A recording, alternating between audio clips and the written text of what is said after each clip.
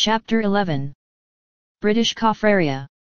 It is not improbable that many Englishmen who have not been altogether inattentive to the course of public affairs as affecting Great Britain may be unaware that we once possessed in South Africa a separate colony, called British Confraria, with a governor of its own, and a form of government altogether distinct from that of its big brother the Cape Colony.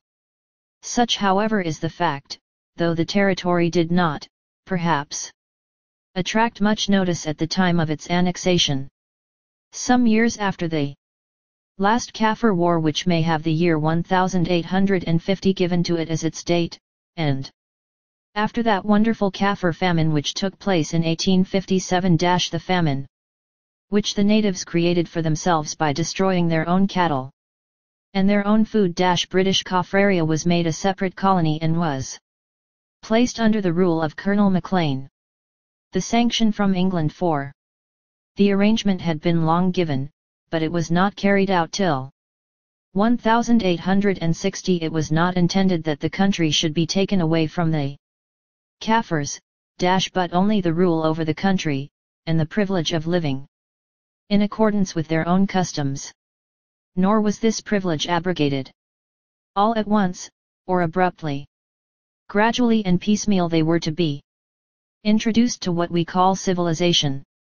Gradually and piecemeal the work is still going on, and so progressing that there can hardly be a doubt that as far as their material condition is concerned we have done well with the Kaffirs.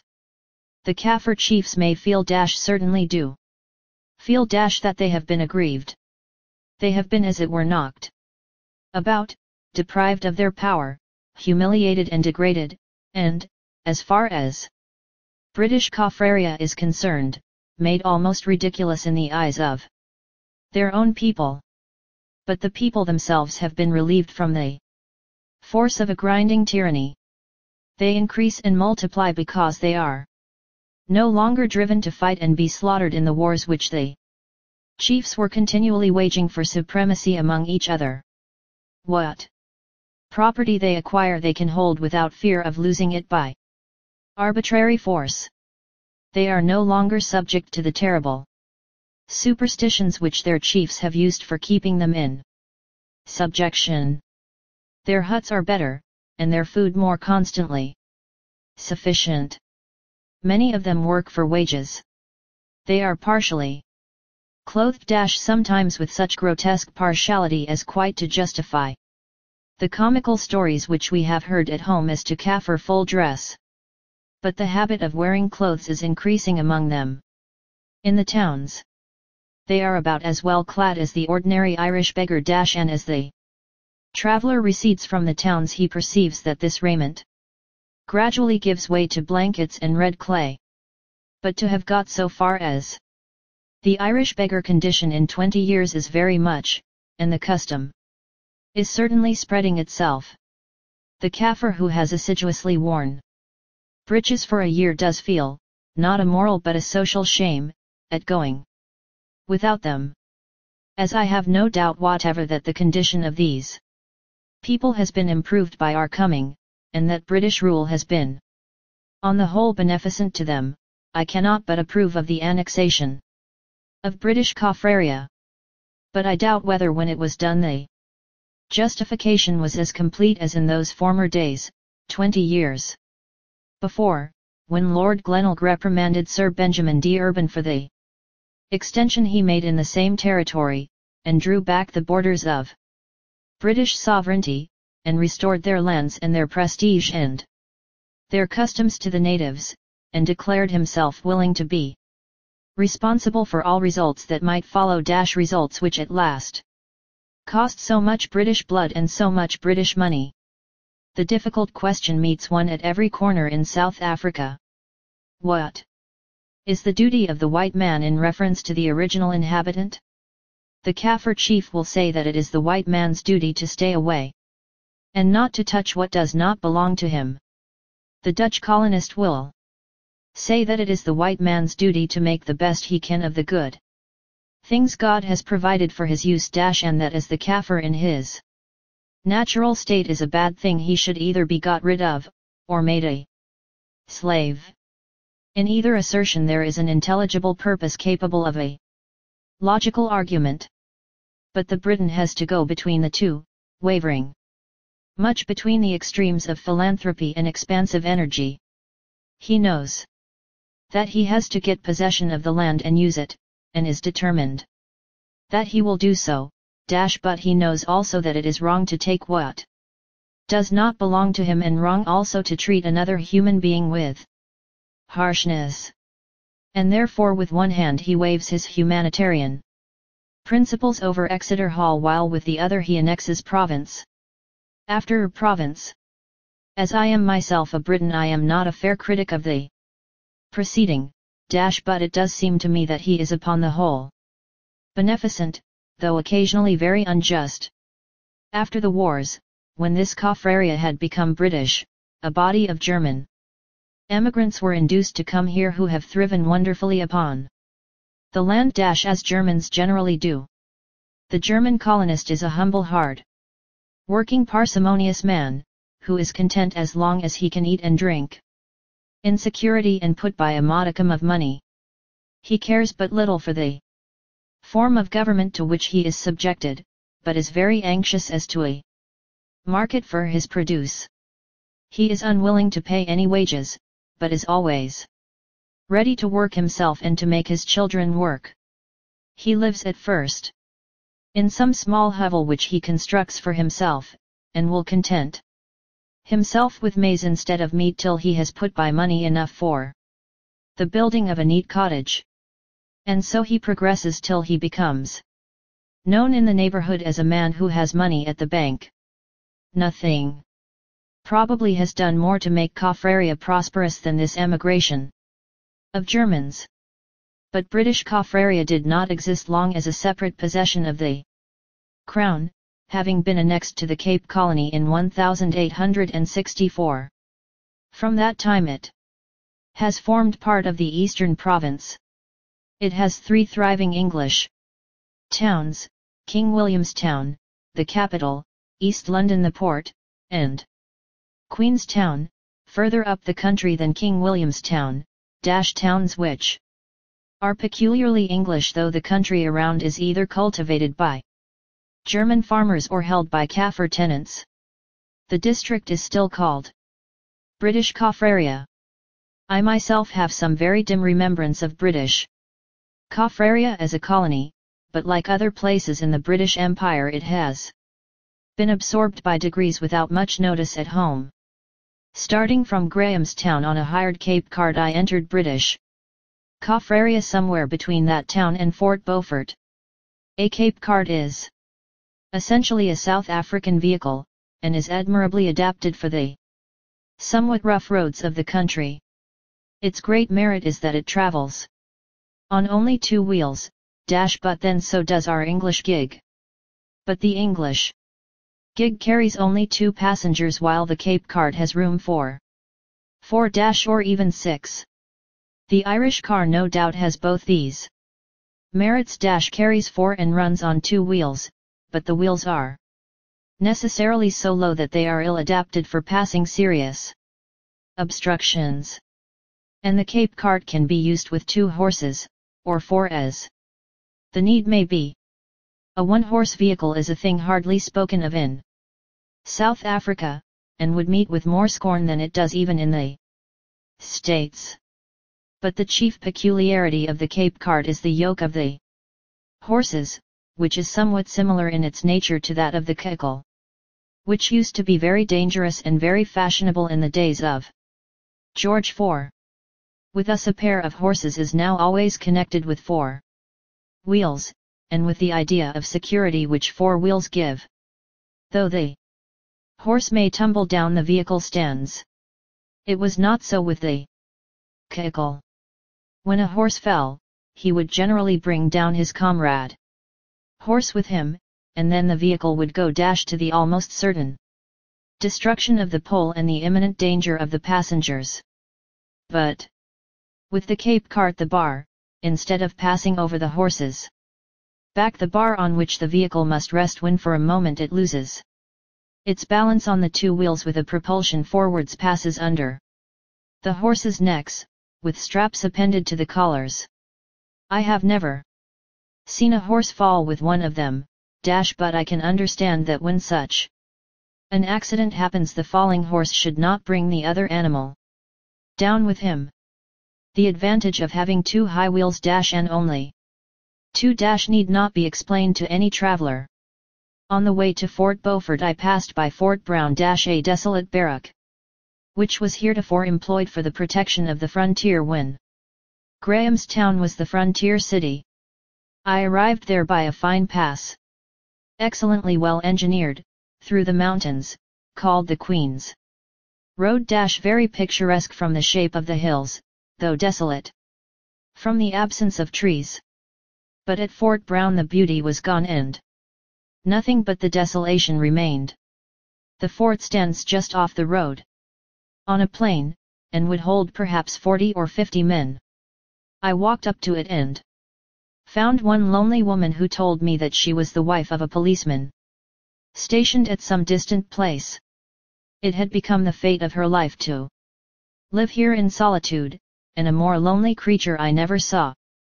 She was clean and pleasant and talked well, but she declared that unless she was soon liberated from Fort Brown she must go mad. She was eloquent in favor of hard work, declaring that there was nothing else which could give a real charm to life, but perhaps she had been roused to that feeling by knowing that there was not a job to be done upon the earth to which in her present circumstances she could turn her hand.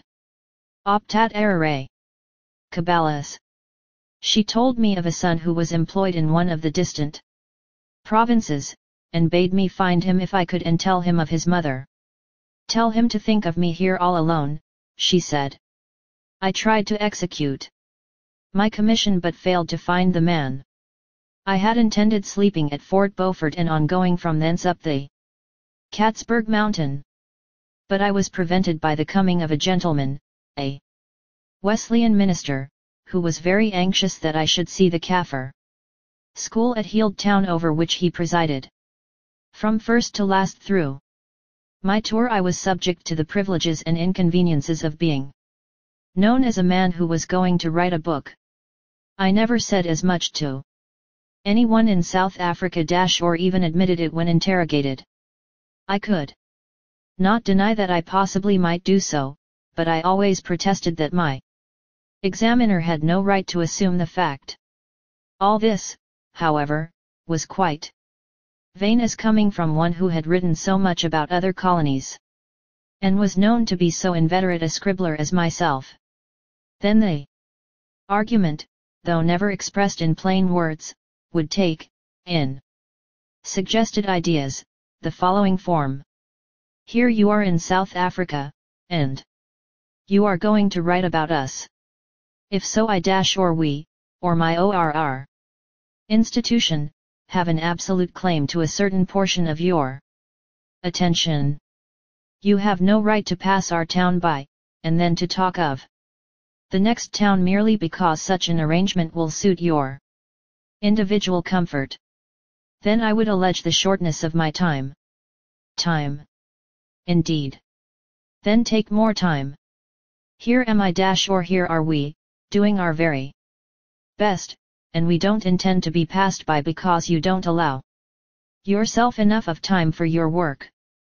When all this was said on behalf of some very big store, or perhaps in favor of a pretty view, or as has been the case in pride at the possession of a little cabbage garden, I have been apt to wax wroth and to swear that I was my own master, but a Kaffir missionary school, to which some earnest Christian man, with probably an earnest Christian wife, devotes a life in the hope of making fresh water flow through the dry wilderness, has claims, however painful they may be at the moment. This gentleman had come into Fort Beaufort on purpose to catch me. And as he was very eloquent, and as I did feel a certain duty, I allowed myself to be led away by him. I fear that I went ungraciously, and I know that I went unwillingly. It Was just 4 o'clock and, having had no luncheon, I wanted my dinner. I had already established myself in a very neat little sitting room in the inn, and had taken off my boots. I was tired and dusty, and was about to wash myself. I had been on the road all day, and the bedroom offered to me looked sweet and clean, and there was a pretty young lady at the inn, who had given me a cup of tea to support me till dinner should be ready. I was anxious also about the Katzberg mountain, which under the minister's guidance I should lose, at any rate for the present. I spoke to the minister of my dinner, but he assured me that an hour would take me out to his place at Heald Town. He clearly thought and clearly said that it was my duty to go, and I acceded. He promised to convey me to the establishment in an hour but it was 2 hours and a half before we were there. He allured me by speaking of the beauty of the road but it was pitch dark all the way. It was 8 o'clock before my wants were supplied, and by that time I hated Kaffir children thoroughly. Of Heald Town and Lovedale a much larger Kaffir school I will speak in the next chapter, which shall be exclusively educational. Near to Lovedale is the little town of Alice in which I stayed 2 days with the hospitable doctor. He took me out for a day's hunting as it is called, which in that benighted country means shooting. I must own here to have made a little blunder. When I was asked some days previously whether I would like to have a day's hunting got up for me in the neighborhood of Alice, I answered with alacrity in the affirmative. Hunting, which is the easiest of all sports, has ever been an allurement to me. To hunt as we hunt at home, it is only necessary that a man should stick on to the back of a horse or, failing that he should fall off. When hunting was offered to me I thought that I could at any rate go out and see. But on my arrival at Alice I found that hunting meant shooting, an exercise of skill in which I had never even tried to prevail. I haven't fired off a gun, I said, for 40 years. But I had agreed to go out hunting, and word had passed about the country, and 100 naked Kaffirs were to be congregated to drive the game. I tried hard to escape. Might I not be allowed to go and see the naked Kaffirs, without a gun especially as it was so probable that I might shoot one of them if I were armed? But this would not do. I was told that the Kaffirs would despise me. So I took the gun and carried it ever so many miles, on horseback, to my very great annoyance. At a certain spot on a hillside where the hill downwards was covered with bush and shrubs, we met the naked Kaffirs. There were 100 of them, I was told, more or less, and they were as naked as my heart could desire but each carrying some fragment of a blanket wound round on his arm, and many of them were decorated with bracelets and earrings. There were some preliminary ceremonies, such as the lying down of a young Kaffir and the pretence of all the men around him and of all the dogs, of which there was a large muster that the prostrate figure was a dead buck over whom it was necessary to lick their lips and shake their weapons, and after this the Kaffirs went down into the bush. Then I was led away by my white friend, carrying my gun and leading my horse, and after a while was told that the very spot had been found. If I would remain there with my gun cocked and ready, a buck would surely come by almost at once so that I might shoot him. I did as I was bid, and sat alert for 30 minutes holding my gun as though something to be shot would surely come every second. But nothing came and I gradually went to sleep. Then of a sudden I heard the Kaffirs approaching. They had beaten the woods for a mile along the valley, and then a gun was fired and then another, and gradually my white friends reappeared among the Kaffirs. One had shot a bird, and another a hare, and the most triumphant of the Number had slaughtered a very fat monkey of a peculiarly blue color. About his hinder quarters. This was the great battue of the day. There were 2 or 3 other resting places at which I was instructed to stand and wait, and then we would be separated again, and again after a while would come the noise of the Kaffirs. But no one shot anything further, and during the whole day nothing appeared before my eyes at which I was even able to aim my gun. But the native Kaffirs with their red paint and their blankets wound round their arms, passing here and there through the bush and beating for game, were real enough and very interesting. I was told that to them it was a day of absolute delight, and that they were quite satisfied with having been allowed to be there. I have spoken before of the Kaffir scare of 1876, during which it was certainly the general opinion at Grahamstown that there was about to be a general rising among the natives, and that it would behove all Europeans in the eastern province to look well to their wives and children in homesteads. I have described the manner in which my friend at the ostrich farm fortified his place with turrets, and I had heard of some settlers further east who had left their homes in the conviction that they were no longer safe. Gentlemen at Grahamstown had assured me that the danger had been as though men were going about a powder magazine with lighted candles. Here, where was our hunting party, we were in the center of the Kaffirs. A farmer who was with us owned the land down to the Kumi River, which was at our feet, and on the other side there was a wide district which had been left by government to the Kaffirs when we annexed the land. A district in which the Kaffirs live after their old fashion. This man had his wife and children within a mile or 2 of hordes of untamed savages. When I asked him about the scare of last year, he laughed at it. Some among his neighbors had fled, and had sold their cattle for what they would fetch. But he, when he saw that Kaffirs were buying the cattle thus sold, was very sure that they would not buy that which they could take without price if war should come. But the Kaffirs around him, he said, had no idea of war. And, when they heard of all that the Europeans were doing, they had thought that some attack was to be made on them. 13 The Kaffirs as a body no doubt hate their invaders, but they would be well content to be allowed to hold what they still possess without further struggles with the white man, if they were sure of being undisturbed in their holdings. But they will be disturbed gradually, for this and the other reason, from causes which the white man of the day will be sure to be able to justify at any rate to himself. More and more will be annexed, till there will not be a hillside which the Kaffir can call his own dominion. As a tenant he will be admitted, and as a farmer, if he will farm the land, he will be welcomed.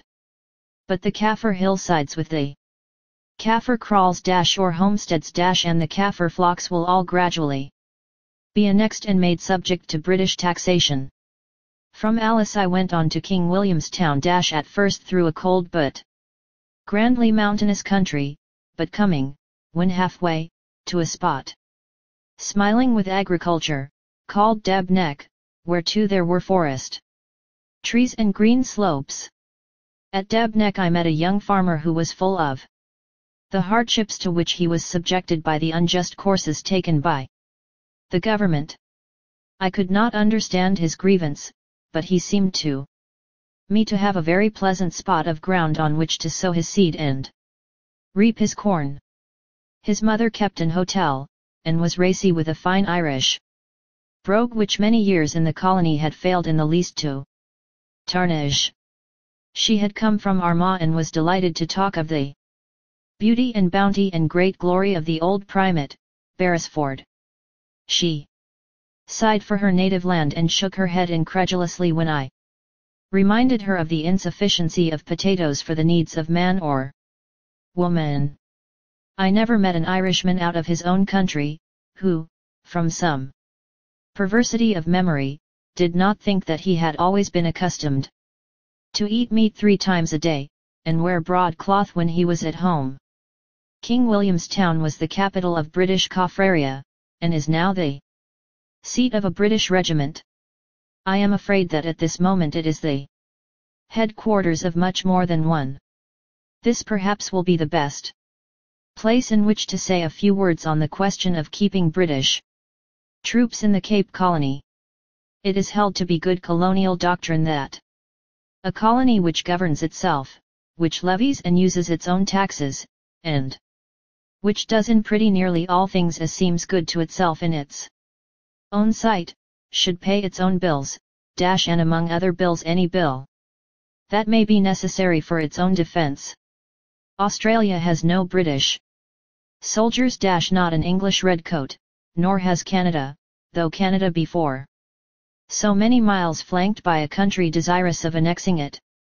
My readers will remember too that even while the Maoris were still in arms, the last regiment was withdrawn from New Zealand, so greatly to the disgust of New Zealand politicians that the New Zealand minister of the day flew out almost in mutiny against our Secretary of State at the time. But the principle was maintained, and the measure was carried, and the last regiment was withdrawn. But at that time ministerial responsibility and parliamentary government had not as yet been established in the Cape Colony, and there were excuses for British soldiers at the Cape which no longer existed in New Zealand. Now parliamentary government and ministerial responsibility are as strong at Cape Town as at Wellington, but the British troops still remain in the Cape Colony. There will be, I think, when this book is published, more than 3 regiments in the colony or employed in its defence. The parliamentary system began only in 1872, and it may be alleged that the withdrawal of troops should be gradual. It may be alleged also that the present moment is peculiar, and that the troops are all this time specially needed. It should, however, be remembered that when the troops were finally withdrawn from New Zealand, disturbance among the Maoris was still rampant there. I suppose there can hardly be a doubt that it is a subject on which a so-called Conservative Secretary of State may differ slightly from a so-called Liberal Minister. Had Lord Kimberley remained in office, there might possibly be fewer soldiers in the Cape Colony. But the principle remains, and has I think so established itself, that probably no colonial secretary of whatever party would now deny its intrinsic justice. Then comes the question whether the Cape Colony should be made an exception, and if so, why. I am inclined to think that no visitor traveling in the country with his eyes open, and with capacity for seeing the things around him, would venture to say that the soldiers should be withdrawn now, at this time. Looking back at the nature of the Kaffir wars, looking round at the state of the Kaffir people, knowing as he would know that they are armed not only with assegais but with guns, and remembering the possibilities of Kaffir warfare, he would hesitate to leave 250,000 of white people to defend themselves against 1.5 million of warlike hostile natives. The very withdrawal of the troops might itself too probably cause a prolonged cessation of that peace to which the Kaffir chiefs have till lately felt themselves constrained by the presence of the redcoats, and for the speedy re-establishment of which the continued presence of the redcoats is thought to be necessary. The capable and clear-sighted stranger of whom I am speaking would probably decline to take such responsibility upon himself, even though he were as strong in the theory of colonial self-defense as was Lord Granville when he took the soldiers away from New Zealand. But it does not follow that on that account he should think that the Cape Colony should be an exception to a rule which, as to other colonies, has been found to be sound. It may be wise to keep the soldiers in the colony, but have been unwise to saddle the colony with full parliamentary institutions before it was able to bear their weight. If the soldiers be necessary, then the place was not ripe for parliamentary institutions. That may be a very possible opinion as to the affairs of South Africa generally. I am again driven to assert the difference between South Africa and Canada, or Australia, or New Zealand. South Africa is a land peopled with colored inhabitants. Those other places are lands peopled with white men. I will not again vex my reader with numbers. Not now at least. He will perhaps remember the numbers, and bethink himself of what has to be done before all those Negroes can be assimilated and digested, and made into efficient parliamentary voters, who shall have civilization, and the good of their country, and God save the Queen. Generally, at their heart's core, a mistake has perhaps been made, but I do not think that because of that mistake the troops should be withdrawn from the colony. I cannot, however, understand why they should be kept at Cape Town, to the safety of which they are no more necessary than they would be to that of Sydney or Melbourne. It is alleged that they can be moved more easily from Cape Town than they might be from any inland depot. But we know that if wanted at all they will be wanted on the frontier. Say, within 50 miles of the Kei River, which is the present boundary of the colony. If the Kaffirs east of the Kei can be kept quiet, there will be no rising of those to the west of the river.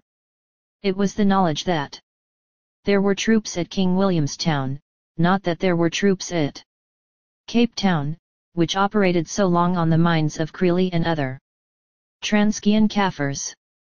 And now that disturbance has come, all the troops are sent to the frontier. If this be so, it would seem that British Kaffraria is the place in which they should be located. But Cape Town has been head quarters since the colony was a colony, and headquarters are never moved very easily. It is right that I should add that the colony pays £10,000 a year to the mother country in aid of the cost of the troops. I need hardly say that that sum does not go far towards covering the total expense of 2 or more regiments on foreign service. Another difficulty is apt to arise, which I fear will now be found to be a difficulty in South Africa. If imperial troops be used in a colony which enjoys parliamentary government, who is to be responsible for their employment? The parliamentary minister will expect that they shall be used as he may direct, but so will not the authorities at home. In this way there can hardly fail to be difference of opinion between the governor of the colony and his responsible advisers. King Williamstown is a thoroughly commercial little city with a pleasant club, with a railway to East London, and with smiling German cultivation all around it. But it has no trees. There is indeed a public garden in which the military band plays with great éclat, and in which horses can be ridden, and carriages with ladies be driven about so as to look almost like Hyde Park in June. I stayed 3 or 4 days at the place and was made very comfortable, but what struck me most was the excellence of the Kaffir servant who waited upon me. A gentleman had kindly let me have the use of his house, and with his house the services of this treasure. The man was so gentle, so punctual, and so mindful of all things that I could not but think what an acquisition he would be to any fretful old gentleman in London. When I was at King Williamstown I was invited to hold a conference with 2 or 3 Kaffir chiefs, especially with Sandilli, whose son I had seen at school, and who was the heir to Geka, one of the great kings of the Kaffirs, being the son of Geka's great wife, and brother to Makomo, the Kaffir who in the last war had done more than Kaffir had ever done before to break the British power in South Africa. It was Makomo who had been Sir Harry Smith's too powerful enemy and Sandilli, who is still living in the neighbourhood of King Williamstown, was Makomo's younger but more royal brother. I expressed, of course, great satisfaction at the promised interview, but was warned that Sandilli might not improbably be too drunk to come. On the morning appointed about 20 Kaffirs came to me, clustering round the door of the house in which I was lodging but they declined to enter. I therefore held my levy out in the street. Sandilli was not there. The reason for his absence remained undivulged, but I was told that he had sent a troop of cousins in his place. The spokesman on the occasion was a chief named Sewanee, who wore an old black coat, a flannel shirt, a pair of tweed trousers and a billycock hat comfortably and warmly dressed with a watch key of ordinary appearance ingeniously inserted into his ear as an ornament. An interpreter was provided, and out in the street, I carried on my colloquy with the dusky princes. Not one of them spoke but Sewanee, and he expressed utter dissatisfaction with everything around him. The Kaffirs, he said, would be much better off if the English would go away and leave them to their own customs. As for himself, though he had sent a great many of his clansmen to work on the railway where they got, as he admitted, good wages he had never himself received the allowance per head promised him.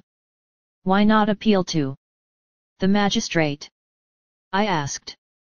He had done so frequently, he said, but the magistrate always put him off, and then, personally, he was treated with very insufficient respect. This complaint was repeated again and again. I, of course, insisted on the comforts which the Europeans had brought to the Kaffirs trousers for instance and I remarked that all the royal princes around me were excellently well clad. The raiment was no doubt of the Irish beggar kind, but still admitted of being described as excellent when compared in the mind with red clay and a blanket. Yes, by compulsion, he said. We were told that we must come in and see you, and therefore we put on our trousers. Very uncomfortable they are, and we wish that you and the trousers and the magistrates, but above all the prisons, would go away out of the country together. He was very angry about the prisons, alleging that if the Kaffirs did wrong, the Kaffir chiefs would know how to punish them. None of his own children had ever gone to school nor did he approve of schools. In fact, he was an unmitigated old savage, on whom my words of wisdom had no effect whatever, and who seemed to enjoy the opportunity of unburdening his resentment before a British traveller. It is probable that someone had given him to understand that I might possibly write a book when I returned home. When, after some half-hour of conversation, he declared that he did not want to answer any more questions, I was not sorry to shake hands with the prominent half-dozen, so as to bring the meeting to a close. But suddenly there came a grin across Sewanee's face the first look of good humor which I had seen and the interpreter informed me that the chief wanted a little tobacco. I went back into my friend's house and emptied his tobacco pot, but this, though accepted, did not seem to give satisfaction. I whispered to the interpreter a question, and on being told that Sewanee would not be too proud to buy his own tobacco, I gave the old beggar half a crown. Then he blessed me, as an Irish beggar might have done, grinned again and went off with his followers. The Kaffir boy or girl at school and the Kaffir man at work are pleasing objects, but the old Kaffir chief in quest of tobacco or brandy is not delightful. King Williamstown is the headquarters of the Cape Mounted Frontier Police, of which Mr. Boker, whose opinion respecting Kaffirdom I have already quoted, was at the period of my visit the commandant. This is a force, consisting now of about 1,200 men, maintained by the colony itself for its own defense, and was no doubt established by the colony with a view of putting its own foot forward in its own behalf and doing something towards the achievement of that colonial independence of which I have spoken. It has probably been thought that the frontier police might at last stand in lieu of British soldiers. The effort has been well made, and the services of great use. The brunt of the fighting in the late disturbance has been borne by the mounted police. The men are stationed about the country in small parties, never I think more than 30 or 40 together, and often in smaller numbers. They are very much more efficacious than soldiers, as every man is mounted, and the men themselves come from a much higher class than that from which our soldiers are enlisted. But the troop is expensive, each private costing on an average about 7s a day. The men are paid 5s. 60 a day as soon as they are mounted, out of which they have to buy and keep their horses, and furnish everything for themselves. When they join the force, their horses and equipments are supplied to them, but the price is stopped out of their pay. They are recruited generally, though by no means universally, in England, under the care of an emigration agent who is maintained at home. I came out myself with 6 or 7 of them, 3 of whom I knew to be sons of gentlemen, and all of whom may have been so terrible is the struggle at home to find employment for young men, that the idea of £100 a year at once has charms, even though the receiver of it will have to keep not only himself, but a horse also, out of the money. But the prospect, if fairly seen, is not alluring. They young men when in the colony are policemen and nothing more than policemen. Many of them after a short compulsory service find a better employment elsewhere, and their places are filled up by newcomers. From King William's Town I went to East London by railway and there waited till the ship came which was to take me on to Natal. East London is another of those ports which stubborn nature seems to have made unfit for shipping, but which energy and enterprise are determined to convert to good purposes.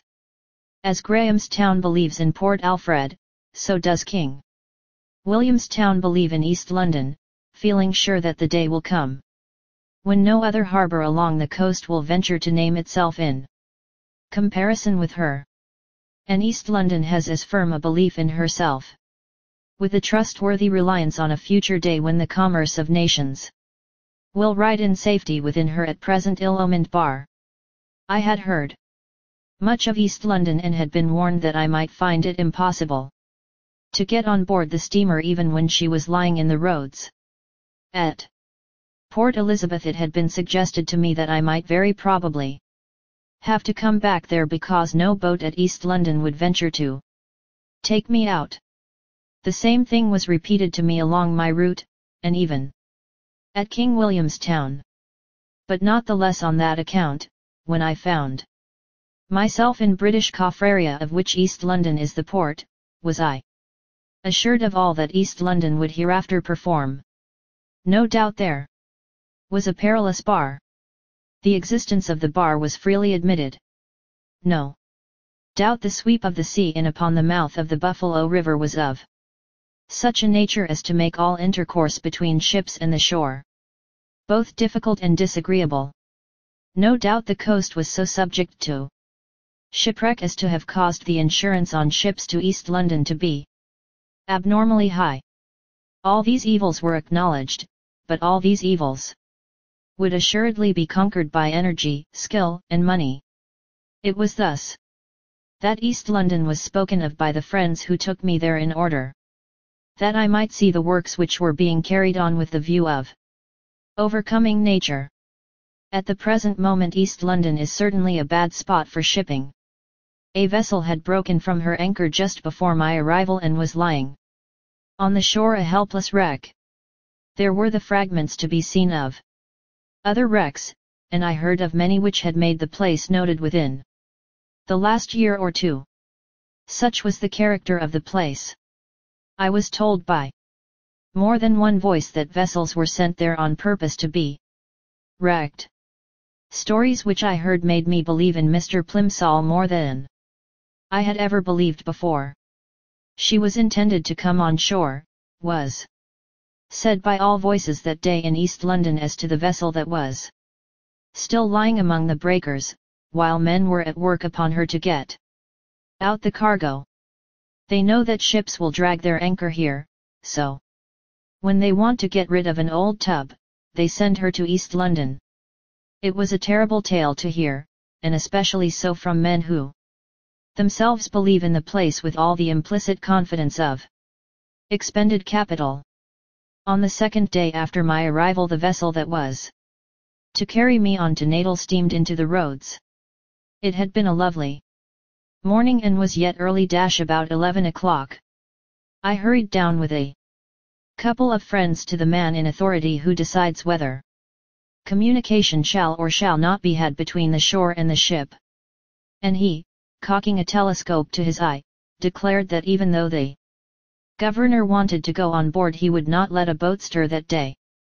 In my ill humor, I asked him why he would be more willing to risk the governor's life than that of any less precious individual. I own I thought he was a tyrant and perhaps a Sabbatarian, as it was on a Sunday.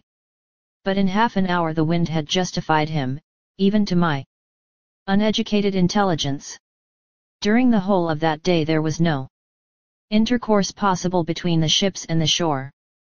A boat from a French vessel tried it, and 3 men out of 4 were drowned.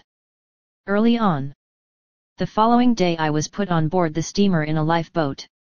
Again, it was a lovely morning and the wind had altogether fallen but the boat shipped so much water that our luggage was wet through. But it is yet on the cards that the East Londoners may prevail. Under the auspices of Sir John Cuddy, a breakwater is being constructed with the purpose of protecting the river's mouth from the prevailing winds. And the river is being banked and altered so that the increased force of the water through a narrowed channel may scour away the sand. If these 2 things can be done, then ships will enter the Buffalo River and ride there in delicious ease, and the fortune of the place will be made.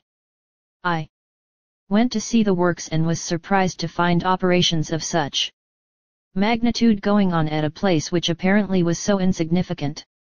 A breakwater was being constructed out from the shore, not an isolated sea wall as is the breakwater at Plymouth and at Port Elizabeth, but a pier projecting itself in a curve from one of the points of the river's mouth so as to cover the other when completed.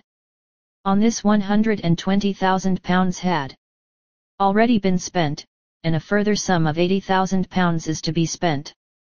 It is to be hoped that it will be well expended for which the name of Sir John Cuddy is a strong guarantee.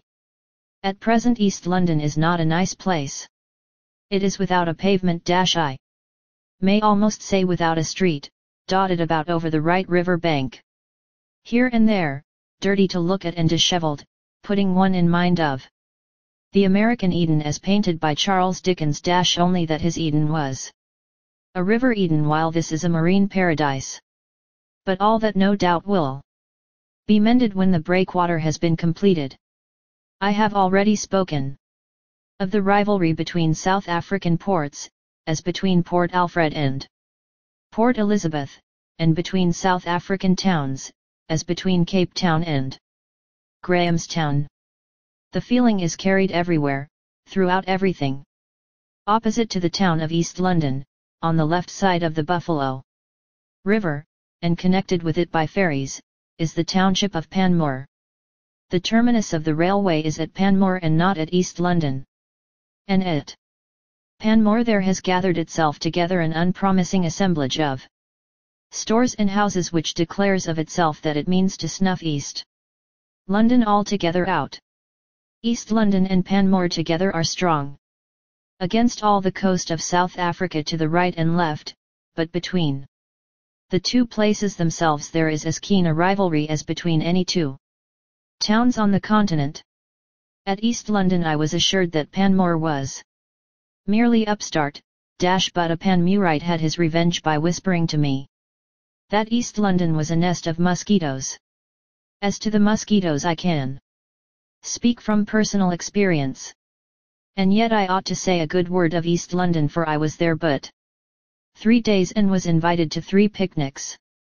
I went to 2 of them, and enjoyed myself thoroughly, seeing some beautiful scenery up the river, and some charming spots along the coast.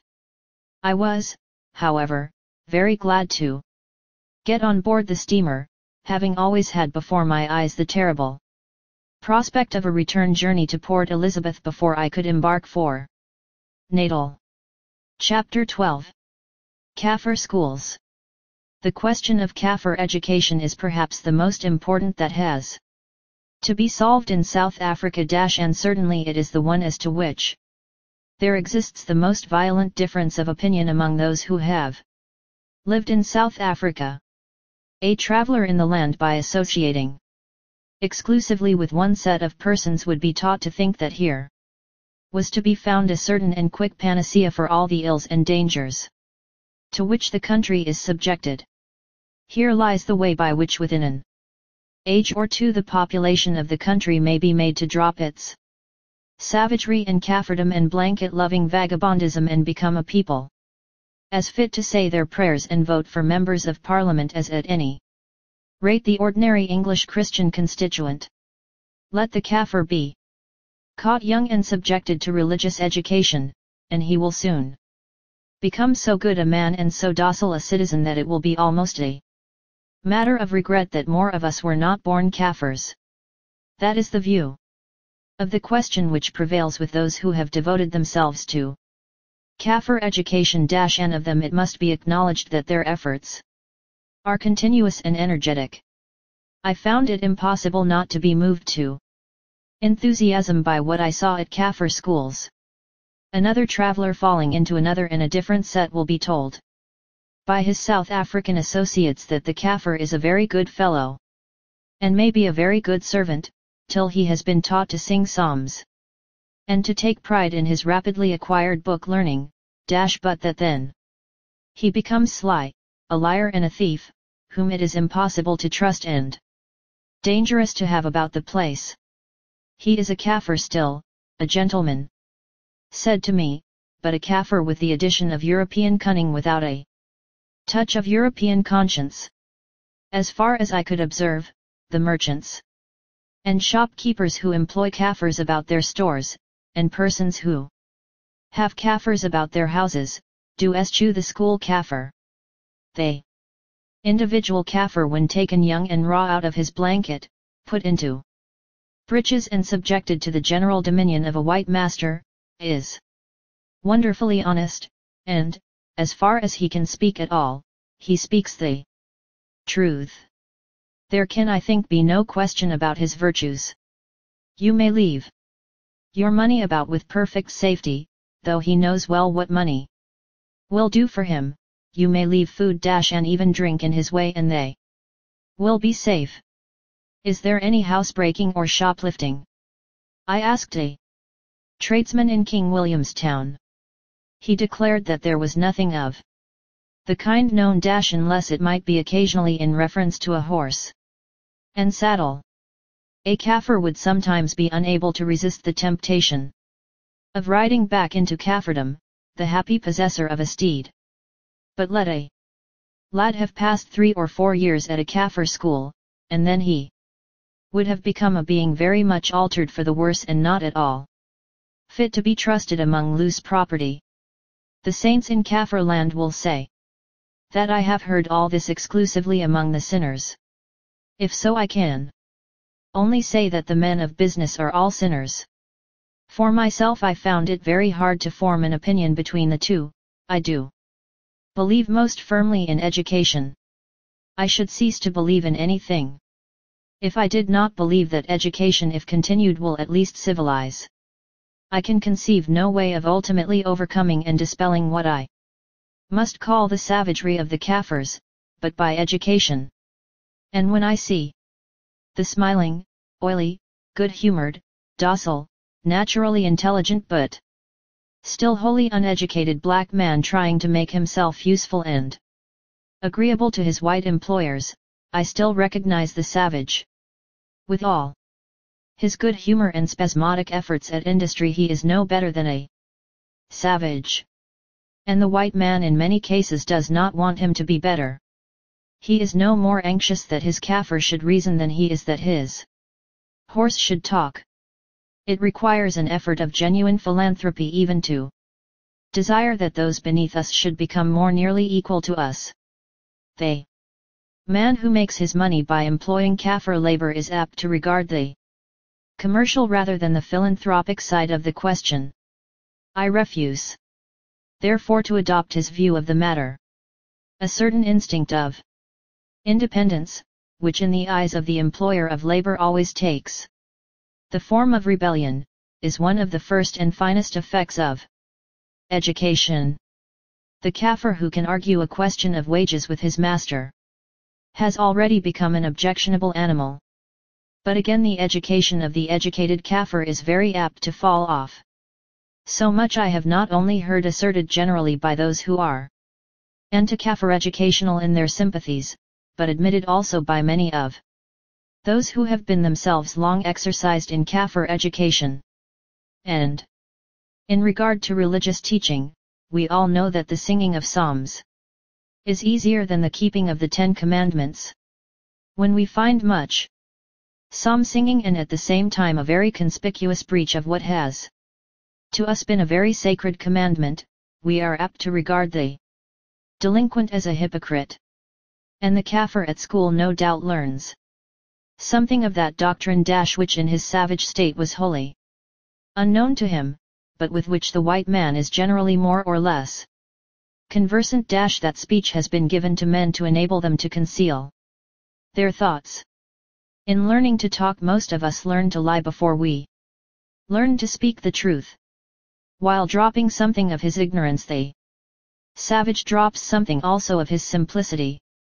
I can understand, therefore, why the employer of labor should prefer the unsophisticated Kaffir, and am by no means sure that if I were looking out for black labor in order that I might make money out of it, I should not eschew the Kaffir from the schools. The difficulty arises probably from our impatience. Nothing will satisfy us unless we find a bath in which we may at once wash the blackamoor white, or a mill and oven in which a Kaffir may be ground and baked instantly into a Christian. That much should be lost should fall off.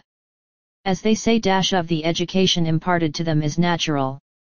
Among those of ourselves who have spent, perhaps, 9 or 10 years of our lives over Latin and Greek, how much is lost? Perhaps I might say how little is kept. But something remains to us and something to them. There is need of very much patience. Those who expect that a Kaffir boy, because he has been at school, should come forth the same as a white lad, all whose training since, and from long previous to his birth, has been a European training, will of course be disappointed. But we may, I think, be sure that no Kaffir pupil can remain for years or even for months among European lessons and European habits, without carrying away with him to his own people, when he goes, something of a civilizing influence. My friend the Wesleyan minister, who by his eloquence prevailed over me at Fort Beaufort in spite of my weariness and hunger, took me to Heald Town, the institution over which he himself presides. I had already seen Kaffir children and Kaffir lads under tuition at Cape Town. I had visited Miss Arthur's orphanage and school, where I had found a most interesting and cosmopolitan collection of all races, and had been taken by the Bishop of Cape Town to the Church of England Kaffir school at Zonnebloem, and had there been satisfied of the great capability which the young Kaffir has for learning his lessons. I had been assured that up to a certain point and a certain age the Kaffir quite holds his own with the European. At Zonnebloem a master carpenter was one of the instructors of the place, and, as I thought, by no means the least useful. The Kaffir lad may perhaps forget the names of the 5 great English poets with their dates and kings, by recapitulating which he has gained a prize at Lovedale or may be unable some years after he has left the school to give an outline of Thompson's seasons, but when he has once learned how to make a table stand square upon 4 legs, he has gained a power of helping his brother Kaffirs which will never altogether desert him. At Heald Town I found something less than 50 resident Kaffir boys and young men, 6 of whom were in training as students for the Wesleyan ministry. 13 Kaffir girls were being trained as teachers, and 200 day scholars attended from the native huts in the neighborhood. One of whom took her place on the school benches with her own little baby on her back. She did not seem to be in the least inconvenienced by the appendage. I was not lucky in my hours at Heald Town, as I arrived late in the evening, and the tuition did not begin till 9:30 in the morning, at which time I was obliged to leave the place. But I had 3 opportunities of hearing the whole Kaffir establishment sing their hymns. The singing of hymns is a thoroughly Kaffir accomplishment, and the Kaffir words are soft and melodious. Hymns are very good, and the singing of hymns, if it be well done, is gratifying.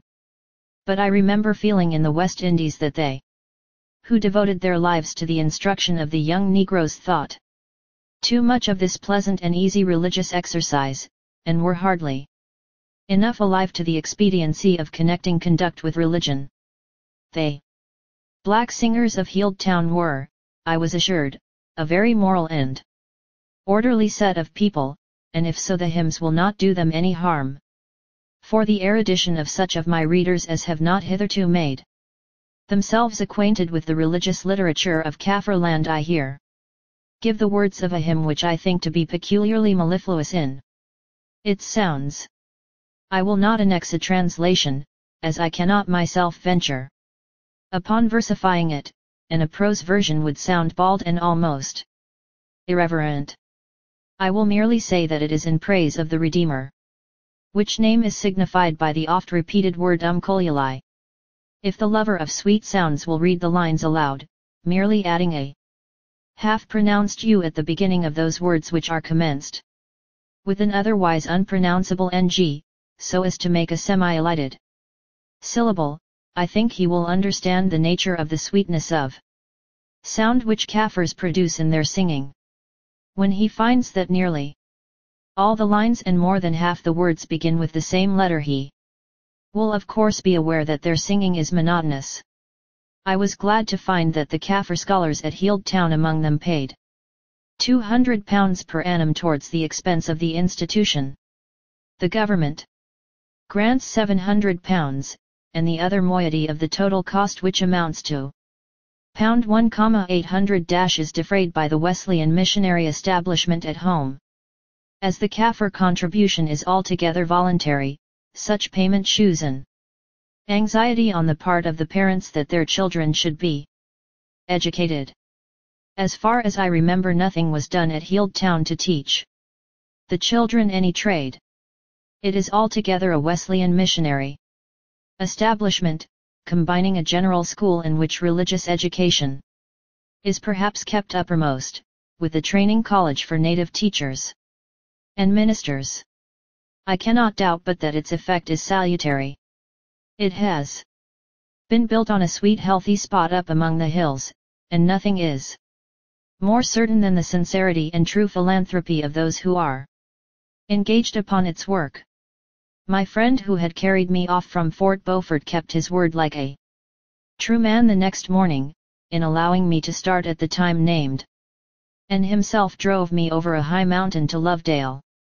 How we ever got up and down those hillsides with a pair of horses in a vehicle, I cannot even yet imagine, but it was done. There was a way round, but the minister seemed to think that a straight line to any place or any object must be the best way, and over the mountain we went.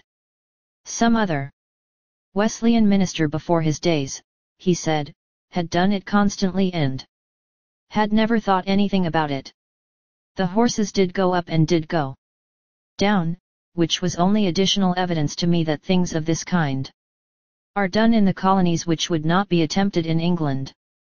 On my going down the hill towards Lovedale, when we had got well out of the healed town district, an argument arose between me and my companion as to the general effect of education on Kaffir life.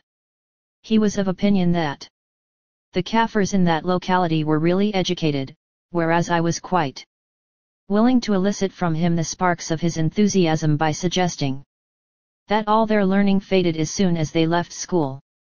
"Drive up to that hut," I said, picking out the best looking in the village, "and let us see whether there be pens, ink, and paper in it."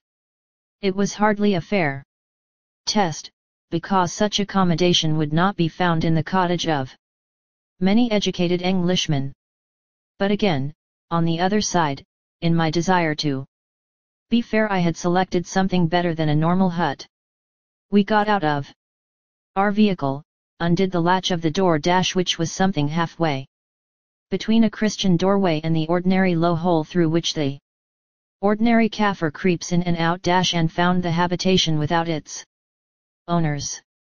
But an old woman in the kraal had seen us, and had hurried across to exercise hospitality on behalf of her absent neighbors. Our desire was explained to her, and she at once found pens and ink. With the pens and ink there was probably paper, on which she was unable to lay her hand. I took up, however, an old ragged quarto edition of St. Paul's Epistles with very long notes. The test, as far as it was carried, certainly supported my friend's view.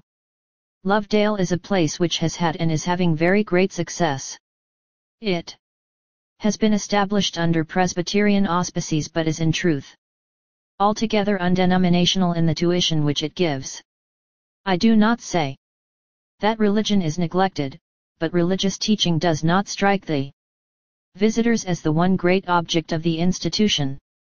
The schools are conducted very much like English schools with this exception, that no classes are held after the 1 o'clock dinner.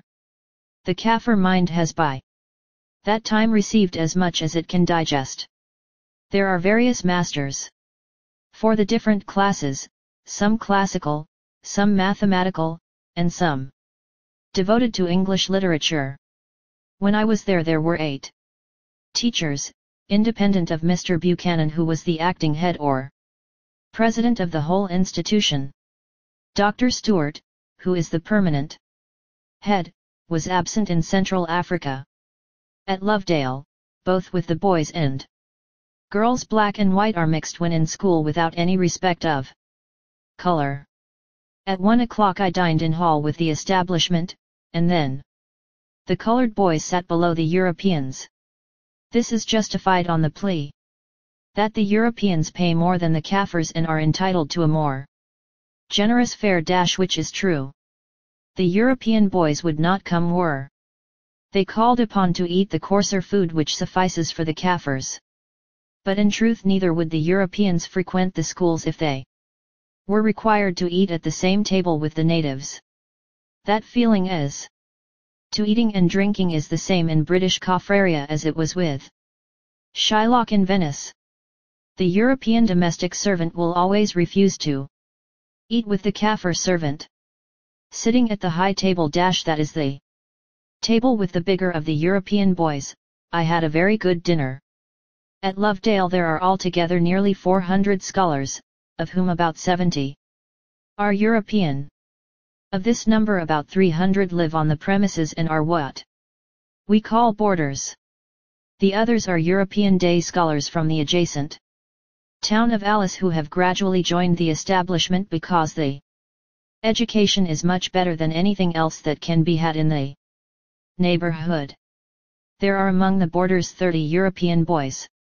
The European girls were all day scholars from the neighborhood. The colored boarders pay £6 per annum, for which everything is supplied to them in the way of food and education. The lads are expected to supply themselves with mattresses, pillows, sheets, and towels.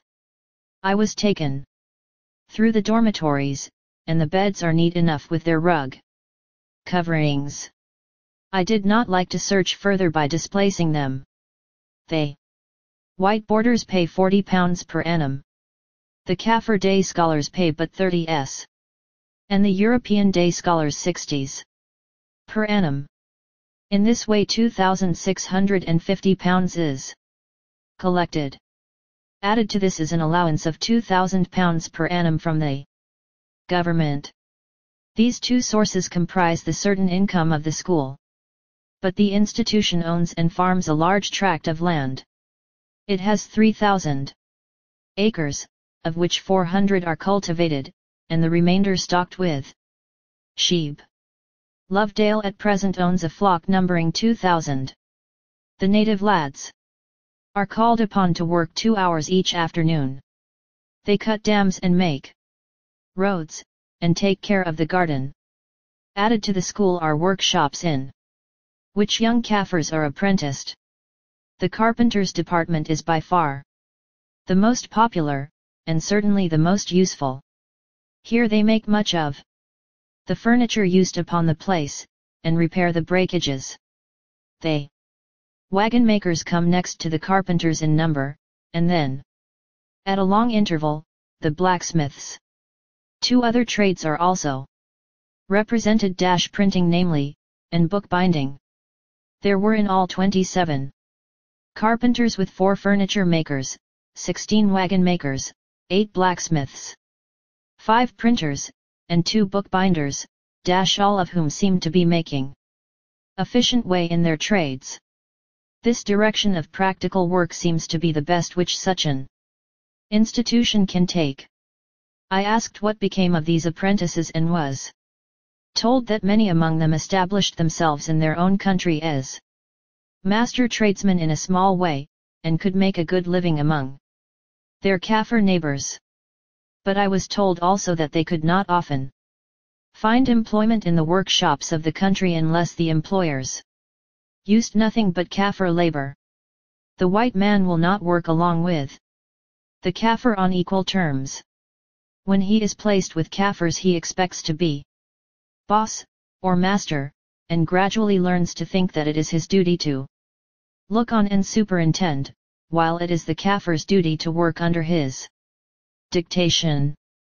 The white bricklayer may continue to lay his bricks while they are carried for him by a black hoddsman, but he will not lay a brick at one end of the wall while a Kaffir is laying an equal brick at the other. But in this matter of trades the skill when once acquired will of course make itself available to the general comfort and improvement of the Kaffir world around. I was at first inclined to doubt the wisdom of the printing and bookbinding, as being premature, but the numbers engaged in these exceptional trades are not greater perhaps than Lovedale itself can use. I do not imagine that a Kaffir printing press will for many years be set up by Kaffir capital and conducted by Kaffir enterprise. It will come probably, but the Kaffir tables and chairs and the Kaffir wagons should come first. At present there is a Lovedale News, published about twice a month. It is issued, says the Lovedale Printed Report, for circulation at Lovedale and chiefly about Lovedale matters. The design of this publication was to create a taste for reading among the native pupils. It has been carried on through 12 numbers, says the report, with a fair prospect of success and rather more than a fair share of difficulties. The difficulties I can well imagine, which generally amount to this in the establishment of a newspaper that the ambitious attempt so often costs more than it produces. Mr. Thiel is one of the masters of Lovedale, and his history of South Africa was here printed, but not perhaps with so good a pecuniary result as if it had been printed elsewhere. I was told by the European foreman in the printing establishment that the Kaffirs learned the art of composition very readily, but that they could not be got to pull off the sheets fairly and straightly. As to the bookbinding, I am in possession of one specimen which is fair enough. The work is in 2 volumes and it was given to me at Cape Town, but unfortunately the two volumes are of different colors. In the younger classes among the scholars the Kafirs were very efficient. None of them, I think, had reached the dignity of Greek or natural philosophy, but some few had ascended to algebra and geometry. When I asked what became of all this in after life there was a doubt. Even at Lovedale it was acknowledged that after a time it fell off, or in other words that much that was taught was afterwards lost. Out in the world, as I have said before, among the Europeans who regard the Kafir simply as a savage to whom pidgin English has to be talked, it is asserted broadly that all this education leads to no good results. That the Kafir who has sung hymns and learned to do sums is a savage to whose natural and native savagery additional iniquities have been added by the ingenuity of the white philanthropist. To this opinion I will not accede. That such a place as Lovedale should do evil rather than good is to my thinking impossible. To see a lot of Kafir lads and lasses at school is of course more interesting than to inspect a seminary of white pupils. It is something as though one should visit a lion tamer with a group of young lions around him. The Kafir has been regarded at home as a bitter and almost terrible enemy who, since we first became acquainted with him in South Africa, has worked us infinite woe. I remember when a Kafir was regarded as a dusky demon and there was a doubt whether he could ever be got under and made subject to British rule, whether in fact he would not in the long run be too much for the Britons. The Kafir warrior with his assegai and his red clay, and his courageous hatred, was a terrible fellow to see. And he is still much more of a savage than the ordinary Negro to whom we have become accustomed in other parts of the world. It was very interesting to see him with a slate and pencil, wearing his coarse clothing with a jaunty happy air, and doing a sum and subtraction. I do not know whether an appearance of good humor and self-satisfaction combined does not strike the European more than any other Kafir characteristic. He never seems to assert that he is as good as a white man as the usual Negro will do whenever the opportunity is given to him but that though he be inferior there is no reason why he should not be as jolly as circumstances will admit. The Kafir girl is the same. When seen in the schools, her aspect no doubt will be much altered for the worse when she follows the steps of her Kafir husband as his wife and slave. But at Lovedale she is comparatively smart, and gay-looking. Many of these pupils while still at school reach the age at which young people fall in love with each other. I was told that the young men and young women were kept strictly apart, but nevertheless, marriages between them on their leaving school are not uncommon nor unpopular with the authorities. It is probable that a young man who has been some years at Lovedale will treat his wife with something of Christian forbearance. I find from the printed report of the seminary that the four following young ladies got the prizes in 1877 at Lovedale for the different virtues appended to their names. I insert the short list here not only that due honor may be given to the ladies themselves, but also that my readers may see something of Kafir female nomenclature. Girls. General prizes. Bible. Good conduct. Victoria Kwankwe. Entame Magazi. Tidiness in dress. For best kept room. Entomenthal Engiklina. Sarah Ann Bobby. Miss Kwankwe and Miss Bobby had I suppose Christian names given to them early in life. The other two are in possession of thoroughly Kafir appellations. Especially the young lady who has excelled in tidiness, and who no doubt will have become a bride before these lines are read in England. I was taken out from King William's Town to Peel Town to see another educational Kafir establishment. At Peel Town the Reverend Mr. Burt presides over a large Kafir congregation, and has an excellent church capable of holding 500, which has been built almost exclusively by Kaffir contributions.